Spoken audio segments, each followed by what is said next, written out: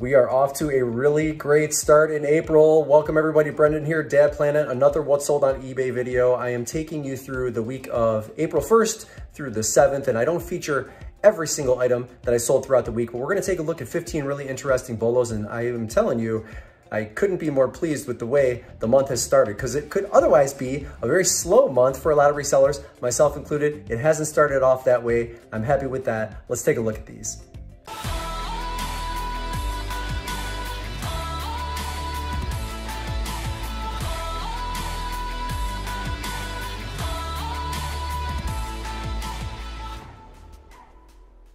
Alrighty, April 1st through the 7th, 3,200 in gross, just a little over that, and then just a little under 2,200 in net sales. My selling costs down a little bit at 27%, which is wonderful. My average sales price is a little bit crazy at $69. And then quantity sold, I sold 47 items this week. This is a very, very good week. And I actually encourage you to watch all the way through, because at the end, I have some items that I've just recently sourced that I'm not going to sell through eBay. I'm going to explore some other selling channels. And none of them are, well, maybe one of them is digital, like it's not going to be a Poshmark kind of thing. But I want you to see those items just before we close. So keep that in mind. But this was a wonderful week of sales. So let's take a look at the 15 items. All right, so this is a Kubi under desk elliptical. I like that marketing angle, right? Where you can just shove it under your desk and get your workout in even when you're sitting. Interesting. So this is the second one that I've sold in the last probably 12 months. And I paid $10 for this one. And I also paid $10 for the other one. I got one at a garage sale, and then I got this one at an online auction. So I had it listed for $150. I took $135. The buyer is $174.49 all in.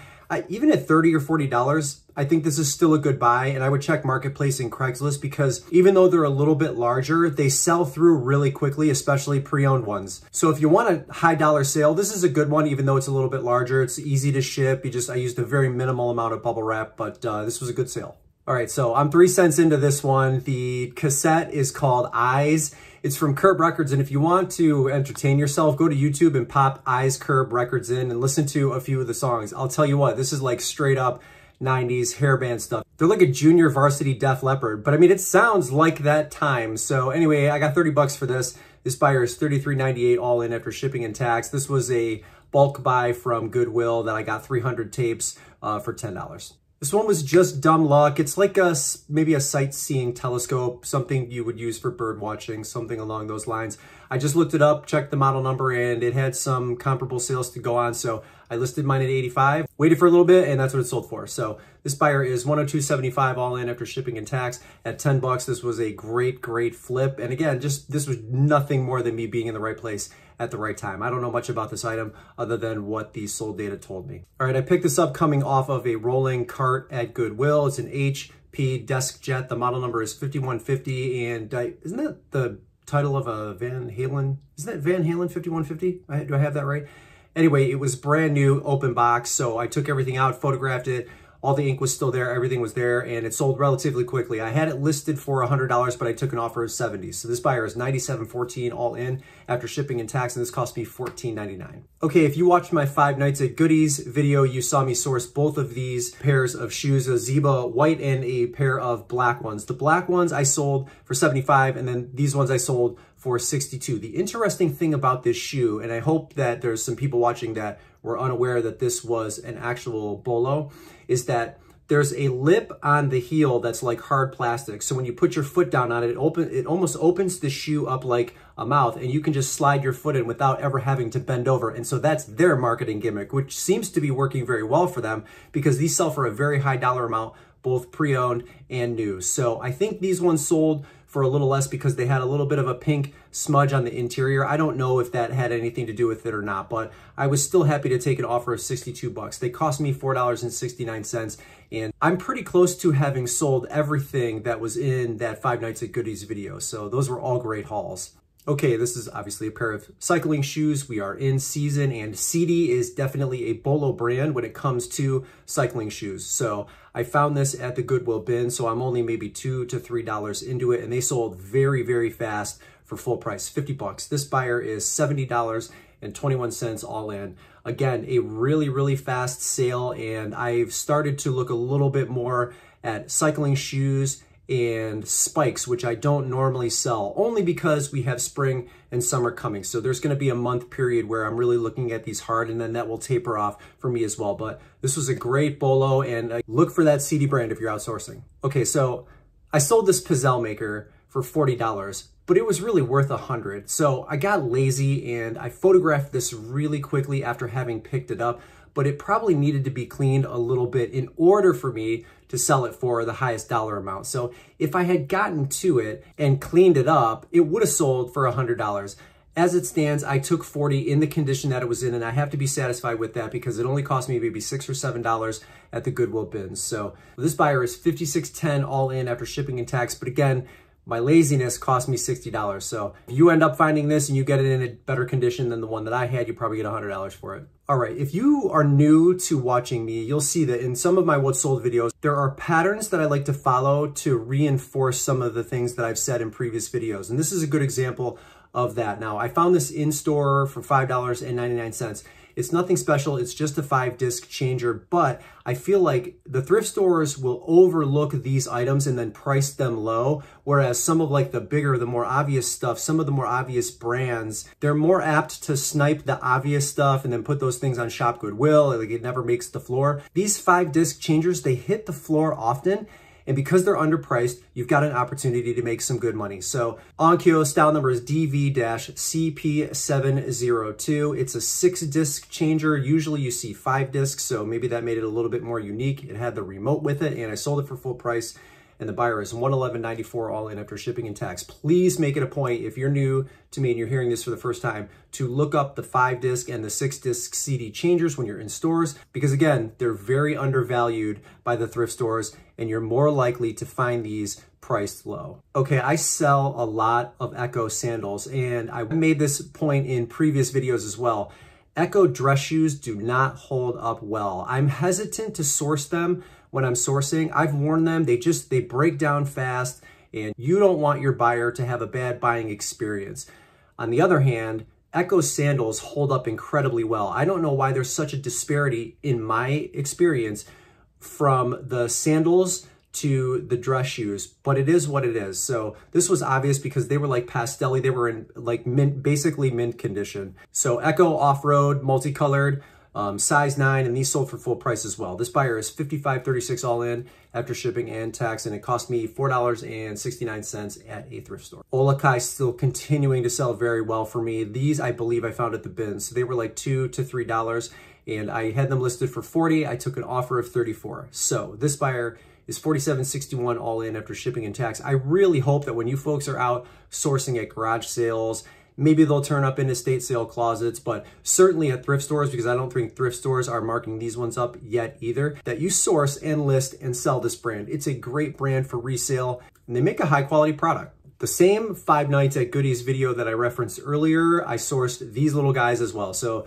Chippendale, they were 10-inch, Disney Parks, really, really cute, very clean. I sold them together, obviously. And I think I had them I think I had them listed for 50 and I took an offer of 37. These went overseas. So this buyer is $82.23 all in after shipping and tax and customs, and they were $1 a piece for me. So this was another wonderful sale from that video. I only have maybe a couple of plush left from that, and that's it. If you didn't know Le Creuset was a bolo brand, now you know. This was a vintage piece that I had marked up insanely high. So I paid 80 bucks on Facebook Marketplace for it. It's very small. It's a round Dutch oven, number 20, but the style of this one was rare. And so I shot for the stars at 500, but I ended up taking an offer of 300. I figured at 80 bucks, 300 was a wonderful deal. So this buyer is $341.13 all in, and I will take it. It was listed for quite a long time. And again, because of the style rarity and the fact that it was vintage, I priced it high and just was kind of waiting to see where it would land, and eventually just ended up taking an offer. If I had waited longer, would it have sold for 400? Would it have sold for 500? I think so, because I did see, although this comp doesn't exist anymore because it's over a year, that one sold for close to the 500 range, the same exact style. So Maybe if I had held out, I could have sold it, but I'll take the 300 bucks. This was a good sale. So 2 things I love about this sale. 1, the fact that I found it at the bins, and 2, the fact that it's Crocs. It is no longer a secret for me that Crocs sell insanely well. So these sold relatively quickly too. They probably cost me maybe $2 to $3. The style is Yukon. They were a size 13. Again, they sold really quickly. So I got full price for these at 30 bucks. This buyer is $44.66 all in, and I am like starting to really fall in love with Crocs. So for those of you that have been selling it like hotcakes, congratulations, but it's like no longer new to me, and really I'm no longer amazed at how quickly they sell. So this was a fun sale. All right, another bins find, cost me maybe 40 cents. It's the Killers Hot Fuss concert shirt from 2001, and this buyer is $41.70 all in after shipping and tax. So it's made by American Apparel. The fact that I priced it at $40 was based on a previous sold comp of the same shirt. I don't know if it was the same size. So coming in at $40 and then selling it for $35 was not based on a price that I just picked out of a hat. It was based on sold comparables. So if you find this exact style, just know it's a $35 to $40 shirt, but at 40 cents at the bins, I mean, you really can't go wrong. This was a home run. All right, and the final one, a Dualit toaster. This was a wide slot model. It had 4 of them, not 2, and I ended up selling this for $125. I did have it listed for $150, but I took an offer. So this buyer is $150.40 all in after shipping and tax, and it only cost me $8.99 at a Goodwill. And I still get amazed every now and then that somebody would spend $125 on a toaster, but it is what it is. Some people just live in large. 15 more in the books. I hope you enjoyed every one of those. Before I finish up, I want to show you a couple of things.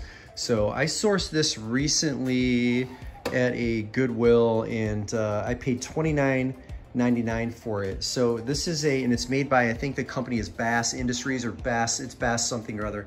They make marquee signs. So this is obviously like a wood lighted movie poster marquee. Now I plugged it in and it works. Like this lights up. I didn't see these lights lighting up, so you know, maybe that would be an issue, but this is an item that, and it's very heavy, very solid wood. This is an item that I'm gonna actually end up taking to a local antique dealer, and I'm going to have them sell it for me. So I don't know what the like commission split is or anything like that. I have to send them the details. I actually drive there today, and they told me they weren't taking any walk-ins because they're swamped with items. So I have to like submit this via email, but this should be an interesting piece. As far as what it's worth, I'm not 100% sure, but it was an exciting find because it's, you know, different and unique, and I have a feeling it'll sell for a pretty high dollar amount. I just don't know what that is. A couple of cool IKEA chairs. You guys will probably see that in a sold video coming up here. I don't have those photographed or listed. And then this big table that was returned to me, I'm gonna let a local auction house, I'm sorry that it's like behind me, but I'll show you the picture of the front of it for those of you that have not been following me and were not aware of the story that comes with this desk. But I'm gonna let a local auction house run this one for me, and once it is sold, I will let you know what the results were. So local auction house for the desk, and then an antique dealer for the movie poster marquee. A couple of interesting bolos that I wanted to share with you there. I'm gonna spend the rest of the day outside. It is beautiful out. So thank you so much for tuning in as always, and smash the like button if you liked what you saw or you learned something today. And then always consider becoming a member of the Dad Planet family by hitting the subscribe button and the bell notification icon so that you know every time I upload a video to YouTube. That's it. That's all I got for you. Brennan here, Dad Planet. I'm signing off, and we'll see you in the next video.